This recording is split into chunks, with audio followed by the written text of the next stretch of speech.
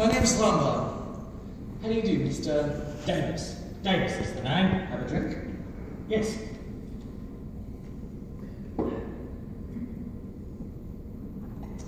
And you are Marston? Anthony Marston. Hello, Mr. Marston. Pleased to meet you.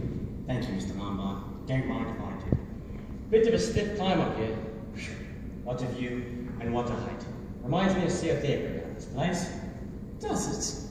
What part? Oh, Natal Durban. Really? Yeah. Well, here's the temples.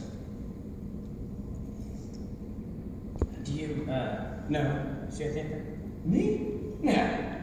Well, that's where I'm from. That's my natal state. Interesting country, I should think. Finest country in the world. Gold, silver, diamonds, oranges, everything a man could want. Talk about a land overflowing with beer and skittles. How do you do? General Mackenzie, isn't it? I'm Mrs. Owen's secretary. Mrs. Owen has been detained in London, I'm afraid, and won't be down until tomorrow. Can I introduce Captain Lombard, Mr. Marston, and Mr. Davis. Davis is the name. Whiskey and soda, sir. Thank you. You're in the service? Formerly in the King's African Rifles. Too tame for me at peacetime. I chucked it. Pity. One. That will be all. Thank you.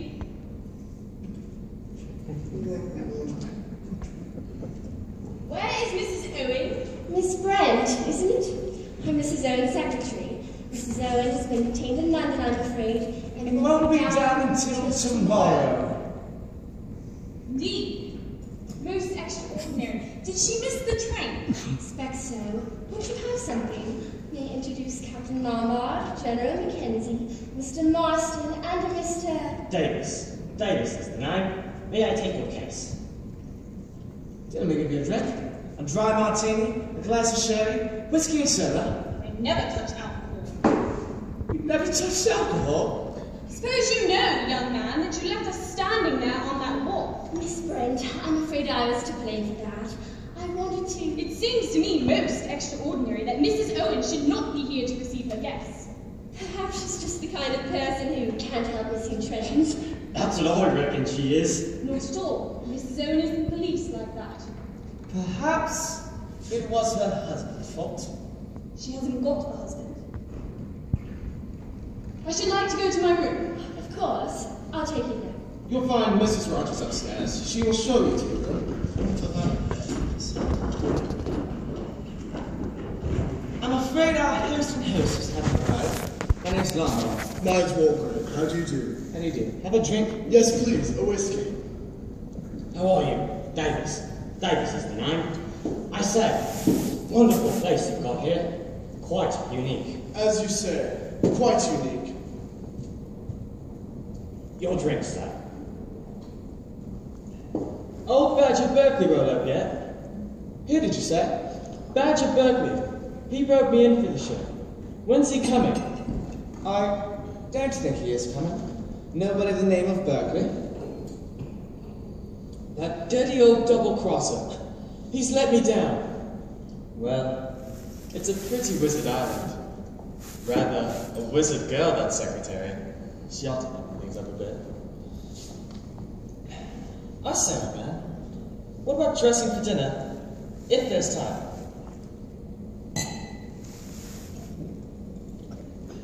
Let's go and explore. How wizard! Things are a bit at 6s and 7s with the Owens not turning up.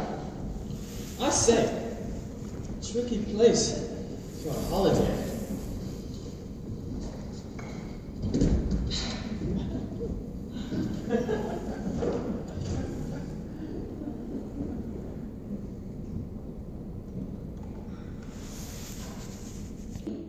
Just remarking that you don't like young people. And is there any reason why I should, pray? No, but it seems to me that you must miss out on an awful lot. You're very impertinent. I'm sorry, but that's just what I think. The world will never improve until we stamp out immodesty. Quite pathological. What did you say? Nothing. What about the old boy? He looks rather like a tortoise. Don't you think so? All judges look like tortoises. They have that venomous way of darting their heads in and out. Mr. Justice Wargrave is no exception. I hadn't realised he was a judge. Oh, yes.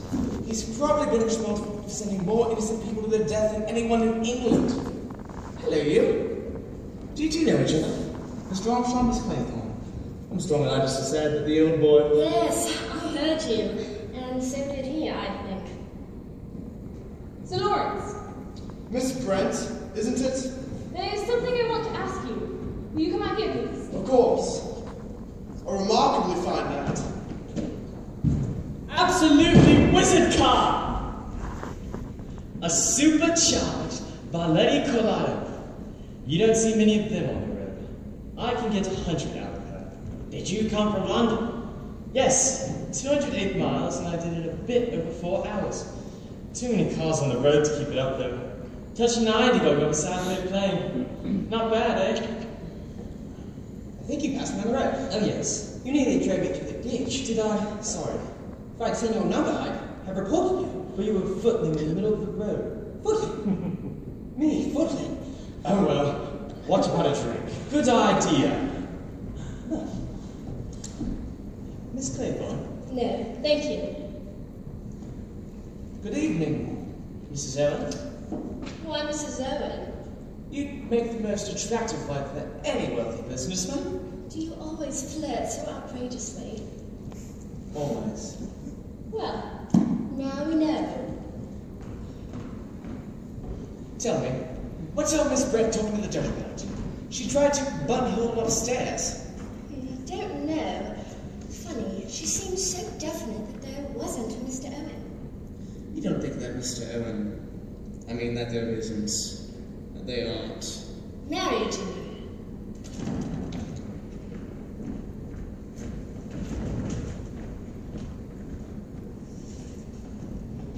Damn shame we don't know each other. We could have drove down together.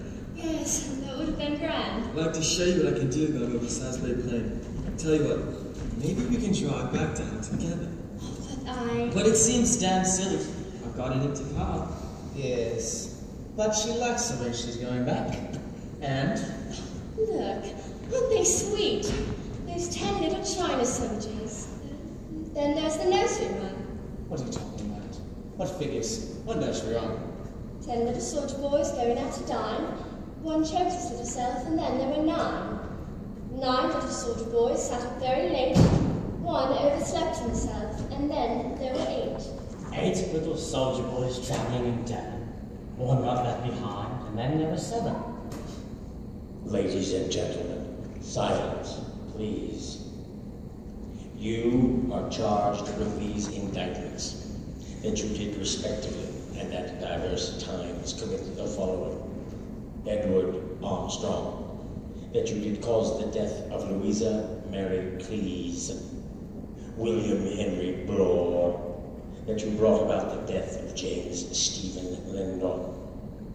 Emily Caroline Brent, that you were responsible for the death of Beatrice Taylor. Vera Elizabeth Claythorne, that you killed Peter Ogilvy Hamilton. Philip Lombard, that you were guilty of the deaths of 21 men members of an East African tribe. John Gordon Mackenzie, that you sent your wife's lover Arthur Richmond to his death. Anthony James Marston, that you were guilty of the murder of John and Lucy Combs. Thomas Rogers and Ethel Rogers, that you brought about the death of Jennifer Brady. Lawrence John Wargrave, that you were guilty of the murder of Edward Seaton. Prisoners at the bar, have you anything to say in your defense?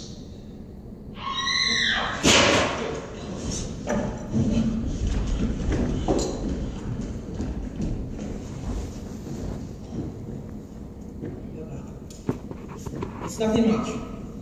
She's fainted, that's all. She'll be around in a minute. Get some brandy. Rogers, get some brandy. Who was that speaking? It sounded... What's going on here? What kind of practical joke was that?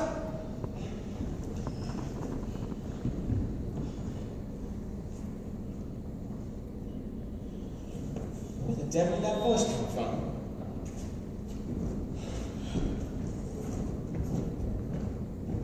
Here we are! You are charged with these enactments. Turn it off! Turn it off! It's horrible! Disgraceful, half respectable joke. So you think it's a joke, do you? What else would it be? At the moment, I'm not prepared to give an opinion. Who the devil turned it on and set it going? We must inquire into that. Oh dear me! Oh dear me! Allow me, miss. Allow me, sir. Sometimes if I speak to her. Ethel, it's all right. All right, do you hear? Pull yourself together. You'll be all right now, Mrs. Rogers. Just a nasty time. Did I faint, sir? Yes. It was the voice. The awful voice. Like a judgment. Where's the brandy? Drink this, Mrs. Rogers. I'm all right now. It just gave me a turn. Of course it did. Gave me a turn too. Wicked wise it was. I'd like to know. Who was it to put that record on the gramophone? Was it you, Rogers? It's just a following order, sir. Whose orders? Mr. Owens. Let me get this quite clear. Mr. Owen's orders were what exactly? It was to put the record on the gramophone in the study. It was to start with that one, sir. A very remarkable story. It's the truth, sir. Before heaven, it's the truth. I didn't know what it was. Not for a moment. It had a title. Is there a title? A title? Yes, sir. It's entitled Swan Song. The whole thing is preposterous. Preposterous. Slinging accusations about like this. Something must be done about it. This fellow Owen, whoever he is. That's just it. Who is he? That is what we must go into very carefully. I should suggest you get your wife to bed, Rogers. Then come back here. Yes, sir. I'll give you a hand. It should be all right, Doctor. Yes. Quite all right. I don't know about you, sir, but I feel I need another drink. I agree. I'll get there. Preposterous. That's what it is. Preposterous. I should like a glass of water, please. Yes, I'll get it. I'll have a little whiskey, too. She'll be all right. I've given her a sedative. Now then, Doctor, you want to drink after all this? No, thank you. I never touched it. So you said. Do you have this one, General?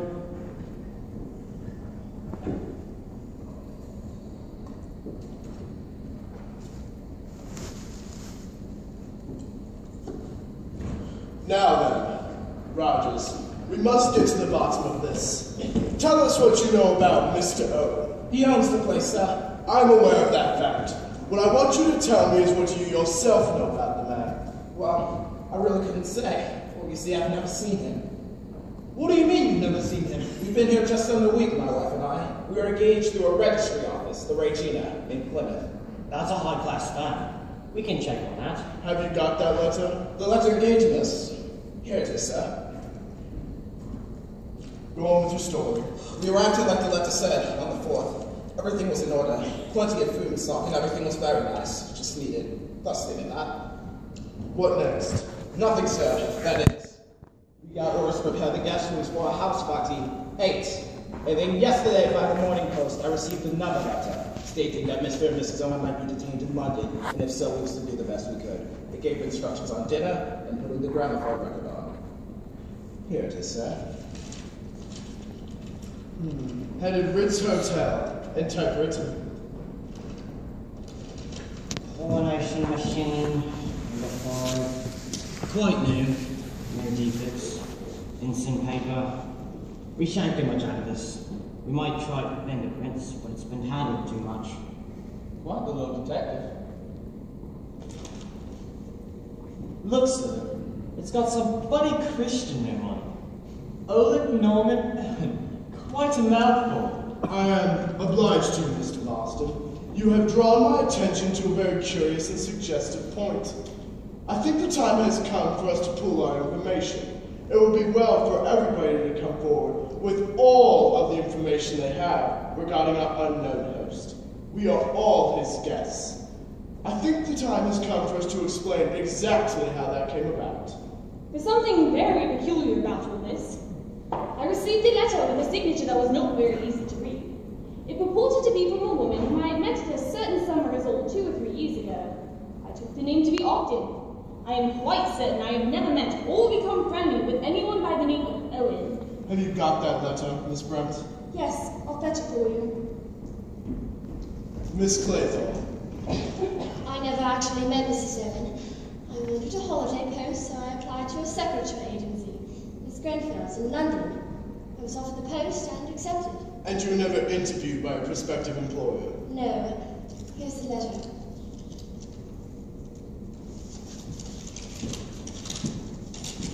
Soldier Island, Sticklehaven, Devon.